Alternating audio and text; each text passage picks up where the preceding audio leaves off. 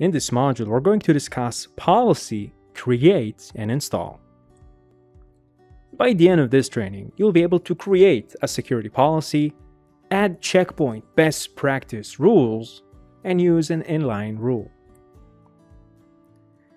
The initial policy, which we saw in previous module, operates by adding the predefined implied rules to the default filter. These implied rules forbid most communication, yet allow the communication needed for the installation of the security policy. So it means if we have our gateway, after we have reset SIC, we have this initial policy. This initial policy will allow SSH traffic to the gateway, HTTPS traffic to the gateway, SIG traffic, meaning you'll be able to establish SIG with it. But if you would try to ping the gateway, this traffic will be dropped. So initial policy is everything you need to do the initial configuration. For example, SSH to configure an interface or a route or over the web UI and establish SIG. You won't be able to have a proper internet connection, for example, not for the gateway itself, but for your local area network. They won't be able to pass through the gateway to the internet.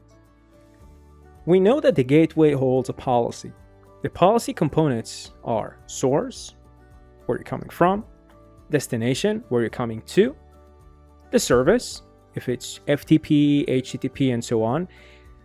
The basic firewall, those services are protocols, such as I mentioned, FTP, HTTP, SSH, and so on.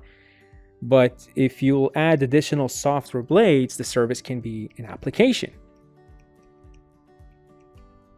which can be really, really, really cool. And of course, the action. Are we going to accept this traffic or maybe drop it? Checkpoint recommends best practice for your firewall. You don't have to add those rules, but we highly, highly recommend that you do. The first rule is what we call the management rule.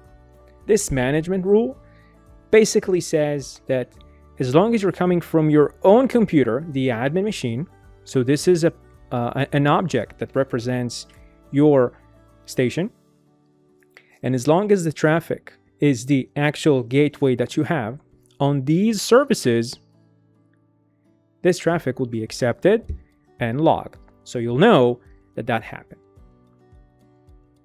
Basically, this rule means that only you will be able to manage your gateway on these services.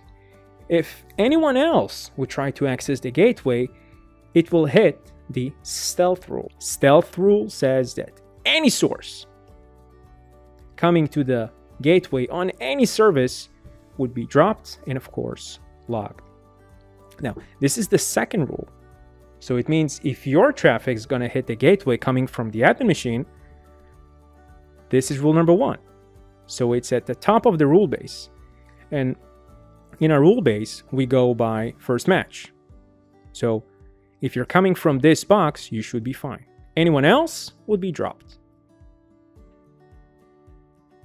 Noise rule is any rule that you can create that will either drop or accept certain traffic, but it will be quiet because you're not going to get logs. Logs are precious. You want to know what happened within your organization. So net bias is something that we're going to drop anyway, and I don't want to waste any log on it. So I'm not going to log it. I don't want to waste that storage. Next is what I call the yada yada yada traffic. Any traffic the organization will allow or forbid. For example, DNS is something that you want to have. So I'm saying all the DNS from any source to any destination, and of course on DNS services, I'm going to accept. And in my case, I don't want it to log it. If I have a DMZ, I can say that my PCs can access this Linux box over HTTP, accept, and of course keep track. If Linux, however, the machine from the DMZ will try to access my internal network on any service, I'm going to drop it. And finally, I can say that DMZ and my internal network can access any other destination over HTTP proxy. I can accept it, no problem. In this case, I don't have HTTPS. Maybe all of my services are HTTP, but this is just this use case. Finally, the cleanup rule. The cleanup rule is the last rule in the rule base and is used to drop and log explicitly unmatched traffic. So if we'll see it all together like this, any traffic that I haven't specified will be matched here and will be dropped. So we take no chances. The default is security. As we discussed, the action can be either accept or drop, right? That's the default thing that we know. There's a cool thing called inline layer. Inline layer does something amazing, really.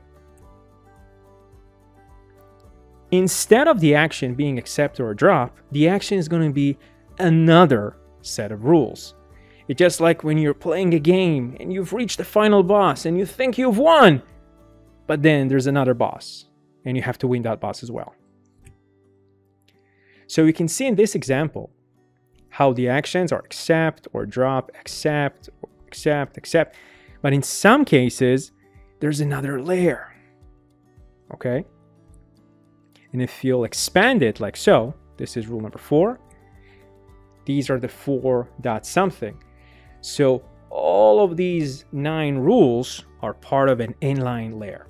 So if traffic arrives, and only if the rule matches this parent rule, only then we'll go ahead and look for matches here.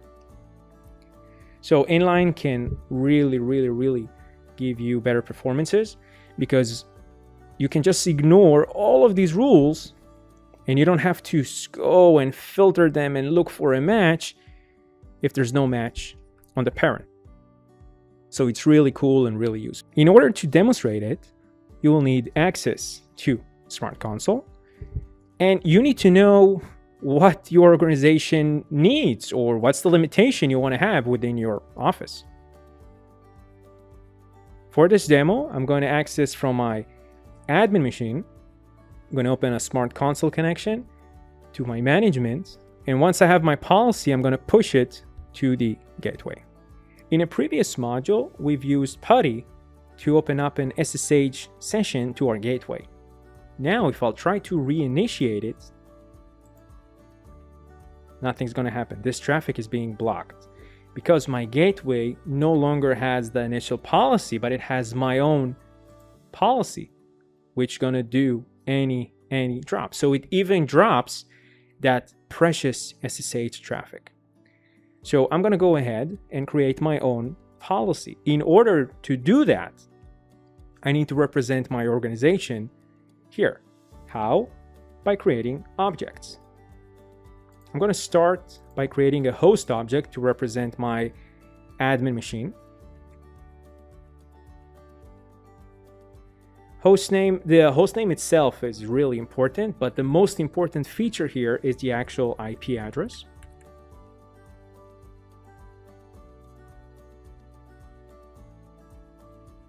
So now if I'll go to Network Objects, I can see the host category. I'm going to create another host to represent my AD server.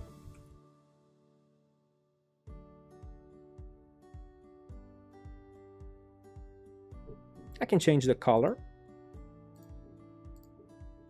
Maybe blue means servers on my organization. Maybe red means printers. It's up to you.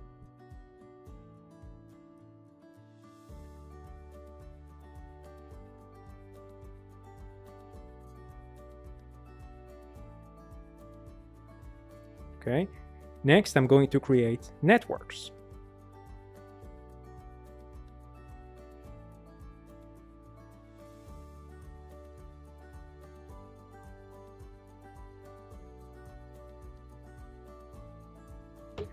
Now I'm going to do something that's really recommended, and that is to enable NAT through the object itself.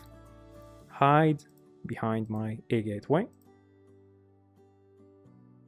because before I have enabled NAT on the gateway itself, like so,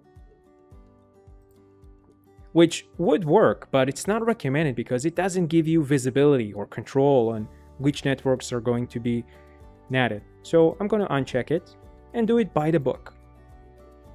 Now I'm going to create another network object. Now when you do this, it's really important to make sure that you have your topology in front of you, so you'll know what objects you want to have in your organization. This is not my DMZ, this is going to be just my internal network. Because in this topology, I don't have a DMZ, so I'm good.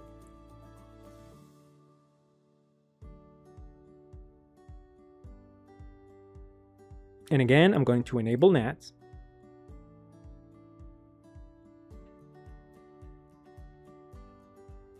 And I've successfully created the objects. Now I need to put them in my policy. Now there's something that just happened that it's a nice safety net, but I prefer to modify it. And that is that by default, when you add a new rule, the source, destination, and server is going to be none, which is good. It's useful, but I rather change it. So I'm going to delete this rule. I'm going to manage in settings.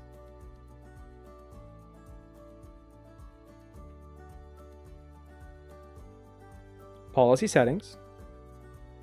And I can see the default cell values. I'm going to change them to any. Go back. Now, in order for this to take effect, I need to publish the changes. This would publish the changes on the management. So when I'll create a new rule, it's going to use those new settings. There you go. So this is my management rule.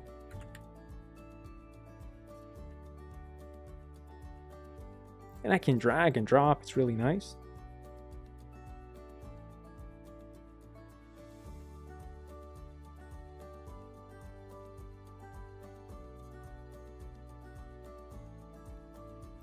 Next is the stealth rule.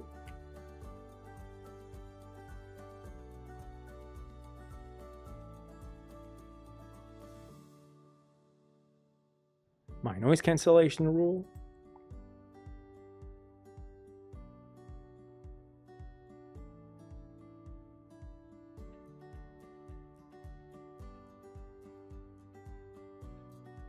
LDAP traffic, so I'm going to add my management network and my AD server.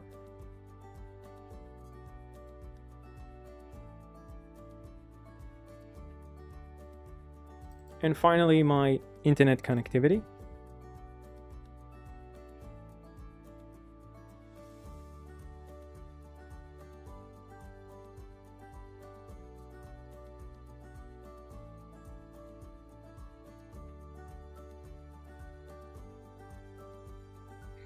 In my organization, I don't have proxy, so I don't need those. So just HTTP and HTTPS.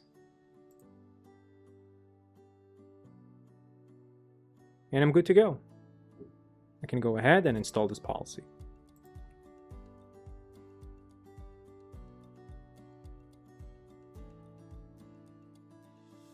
Now if I'll open the PuTTY and I'll try to restart it, now it works, because now my IP address is here. So I'm allowed to HTTPS, SSH, or ICMP my gateway. But if anyone else would try to do that, they will fail and it will be dropped on the stealth rule. Next, I want to create an inline rule. So to do that, let's say I have a DMZ network.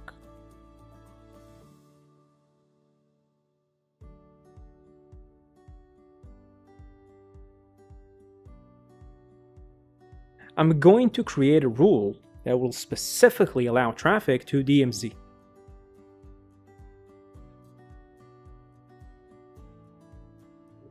I'm going to place this rule here.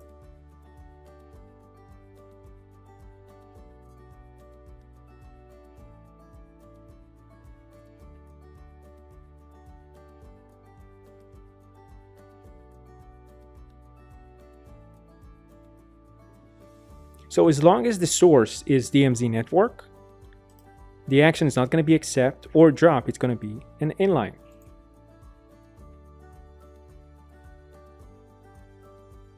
I can select which blades will be enabled, but for now we're staying with firewall. The cleanup is going to remain any drop, but I'm going to enable the logs. But I'm going to create this next rule. So if the source is DMZ to any of my internal networks, we're going to drop it because I don't want my DMZ network to access those internal networks directly, so I'm going to drop it. However, if DMZ is accessing anything else like the internet, this is allowed. I'm okay with that. Anything else will be dropped. Okay, even though in this case 6.2 and 6.3 I don't see anything. You know what, I'll make it more secure. Not secure, but maybe more visible, so I'll know exactly what's going on. So if, for example, if someone from DMZ would try to FTP or SSH my gateway, my management, it's going to drop it. Actually, not my gateway because I have the stealth, but it will protect my management. And now I have an inline rule as well. I'm going to install this policy.